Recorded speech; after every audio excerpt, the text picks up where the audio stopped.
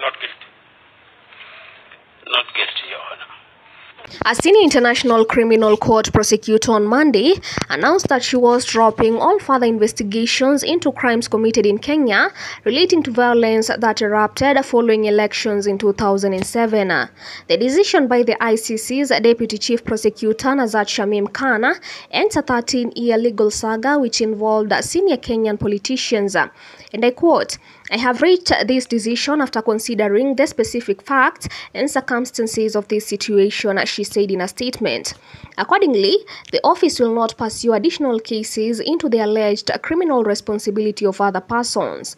In 2010, the Hague-based tribunal started probing post-election fighting in the nation, in which prosecutors said 1,300 people died and some 600,000 others were left homeless.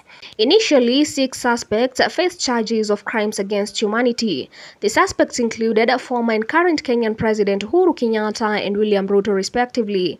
But former Chief Prosecutor Fatou Bensouda withdrew the charges against Kenyatta in 2014, and in 2016, the case against Ruto was stopped too after judges said the prosecution's evidence was too weak.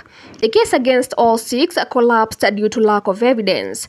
Bensouda blamed a relentless campaign of victims and witnesses' intimidation for making a trial impossible, and prosecutors launched a new probe into witnesses' intimidation and bribery. Current Chief Prosecutor Karim Khan was Ruto's defense lawyer at the time and rescued himself from the Kenya investigation after taking over the job from Bensouda in 2021.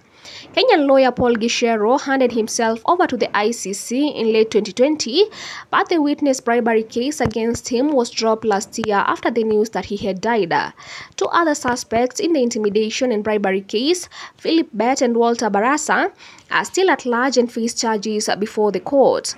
But the ICC's Deputy Chief Prosecutor Nazat Shamim Khan on Monday said she was ending further investigations into the post-election violence in Kenya.